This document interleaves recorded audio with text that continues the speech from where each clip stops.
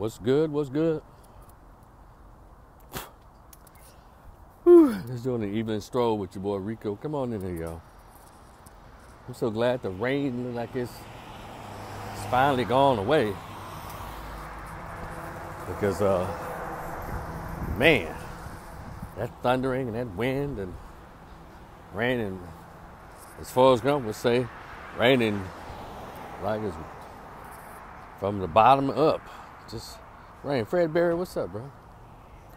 Just kind of over the April showers, but I know we're not even halfway through the month quite. So, all right, it says April showers bring May flowers. Okay, I'm with it. Damn. So anyway, I got a couple of lives I need to do, a couple of videos I need to do. So I'm going to start off with this one. This seems to be hot on the presses, hot off the presses. This whole Cam Newton. You know what? And this shouldn't even make news. How come men can't say what the fuck they want to say? Wow, I shouldn't have cussed. But how come men just can't speak the truth, the honest truth about today's relationships? We got and I think what makes it so difficult is because we got so many panda bears out there. What else is on here? We got so many people pandering. Kevin, what's up, my man? We got so many black dudes, so many men, period, pandering to women. It's just ridiculous. And I said, they obviously didn't grow up in the 70s like I did in the 80s when pimping was king. One thing about pimps, they didn't pander to no women. And these little beta male simps out here scared to say what they really want to say, but scared of not, I guess the coochie train is going to come to a halt, a screeching halt. I don't know. Because one thing I learned about sex, you either get it with your conversation. If you can't work it with your conversation, reach in your pocket and get your compensation. You hear me? So I don't understand why no one else has figured that out. And if you can't talk her into it, buy her into it. It is what it is. So I don't understand the difficulty. I don't know why so many men, they risk their integrity, their self-respect, their character, all this just to appease something that is plentiful. Coochie comes by the pound. It's just ridiculous. So anyway, we get to what Cam Newton said. Just paraphrasing. But he spoke the entire truth. You know, Cam Newton may be considered a high-value man. But any man can say this who is worth his weight in salt. He said, dang. As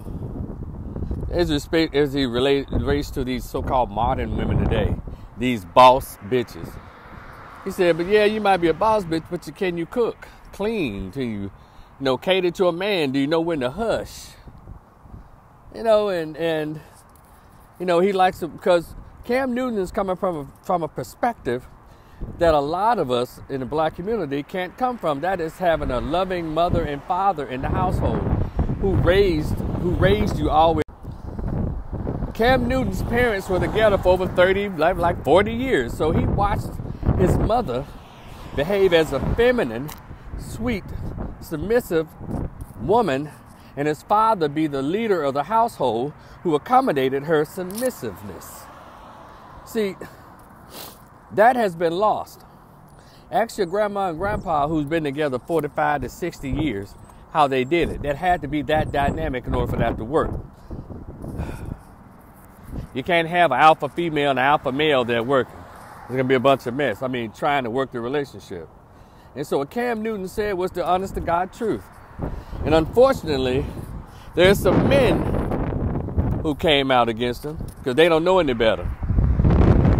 Their women probably running them. If they have one, their wives are probably running them. Because he was speaking about a wife. And then, well, Cam Newton, you didn't marry the woman who had 4 children about you. He probably didn't think of her as a wifey material, but he didn't go out and get other children from other women, though. He just stayed in their relationship. And so, to all the women who just so upset and they're tweeting about him, trying to get, I call it clout chasing. There's really nothing wrong with what he said. And he's gonna respond to the foolishness on his own podcast if you ever watch his podcast. And so I really don't know what the big hoopla is, but really, I do. Because you got a bunch of women of this generation, of these millennial women and these zillennial young women out here, their minds are really ruined. And they wonder why, when it comes to relationships, their minds are really ruined. They really believe they can do everything a man does and come home and behave as a man with a man in the household. One thing about men, contrary to popular belief, men know exactly who and what they want. If a lot of black women aren't getting proposed to because he didn't want to propose to you, ugly, meanie, fatty, arrogant, ego-driven, lazy, non-cooking, big mouth, chatterbox, worrisome, aggravating, nagging, aggregate. Maybe because of that. Yeah, we have sex with all these people. But that doesn't mean they want to put a ring on it. Because see, when I see in these on these Facebook pages and YouTube channels and these particular women, and we're talking about our community, but we can say to America across the board, but black women seem to have the lowest record when it comes to getting proposed to in their group. Hold on 1 second, Shama. Hold on while I'm gonna wait. But anyway, they seem to have the lowest record compared to other groups of women. So I'm talking to our women, and they wonder why. They seem to wonder why black men aren't really just proposing to them, in large numbers. But first, let me put out the truth as it relates to black men and black women's relationships. 86% of black men are married to black women. Because you got all these sisters say, well, they're not really marrying black women. They're all marrying out. Most of them are marrying out. All the good ones are marrying out. 80% goes across all economic categories, educational categories. So black men are getting married to black women. However, you have a large number of them, of black women, who will ever see marriage. And even if they try, white men are lining up to marry them. No. They got enough to choose from in their own race. And the number one group that white men are marrying, if it's not a white woman, it's the Asian woman. So, because the Asian woman, right close neck to the Latina, are the two top most married women, and if not the country, definitely the world. Because all men are chasing Latinas and Asian women. Not because they all fine and got bodies built like brick houses and any of that. It's because of their attitudes and their culture of their people. They grew up, most of them grew up in what's called a patriarchal society where they respect men. See, this modern society, this feminist modern society in America, they're losing out because they don't know how they've purposefully rejected femininity. And if you got a masculine chick and call herself got a husband, well, he's a beta male simp. He's the feminine energy. A lot of times, yeah. And all that equality shit, well, y'all can have it. I'm an older cat. I'm just in here chilling. I'm chuckling off these people in these relationships. But Cam Newton told no lies. Because he's in a position where this is the kind of woman I want. All of us can be in a position to say the kind of woman I want. Or the kind you'll put up with. Because we're all built differently, I know. What's up, David? You in there, bro? Or was that Claude? Claude Brown, what's up? So we're all built differently. And so what Cam did is what America hopes that no other black man of a particular status and fame won't say, is what he said. So they're immediately jumping on him and trying to get him to shut down and to discourage any other man, particularly black men, to speak this way. And that's why when people are made famous, they have to almost like sign a contract to close their mouths on issues that may actually move people in a positive direction to make change.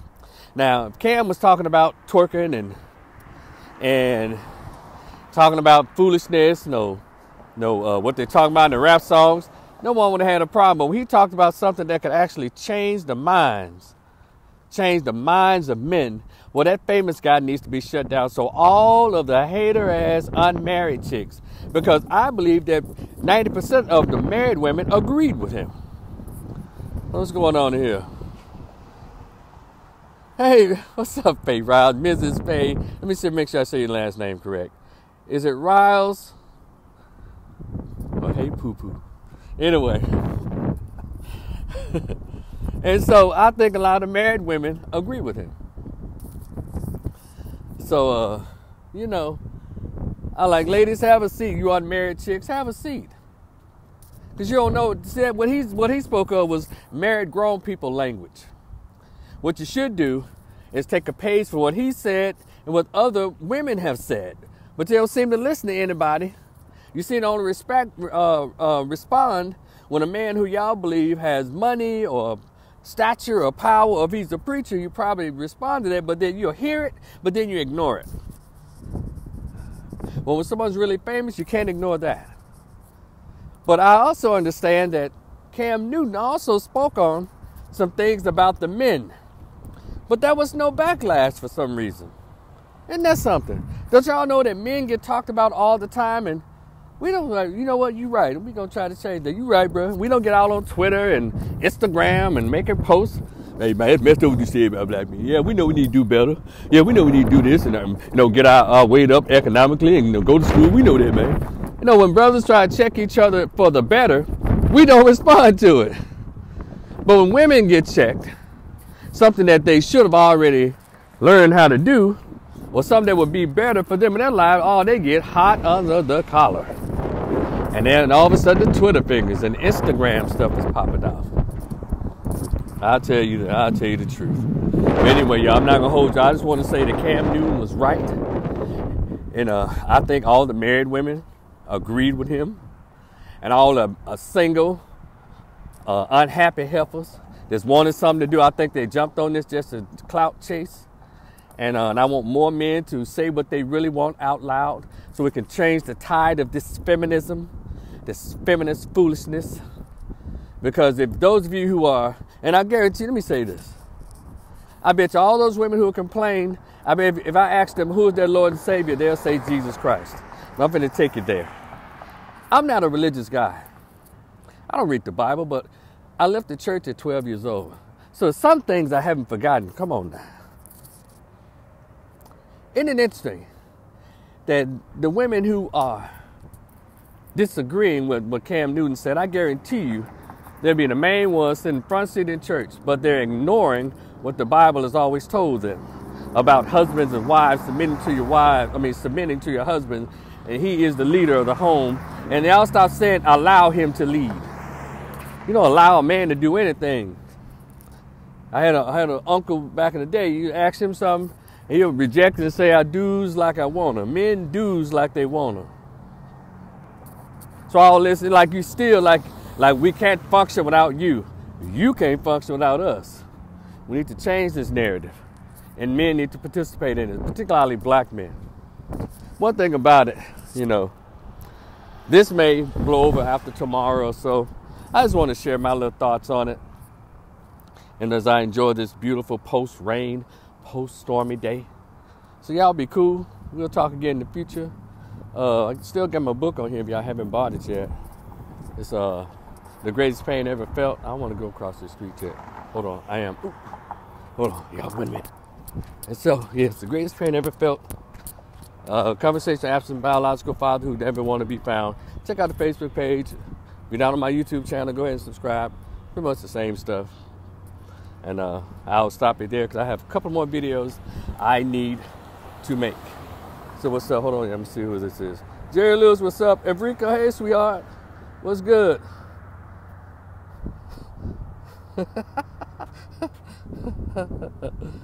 Okay. Anyway, I got you. Babe, I got you, baby. Y'all be cool. I'll talk to y'all later. Y'all enjoy the rest of your evening. Peace.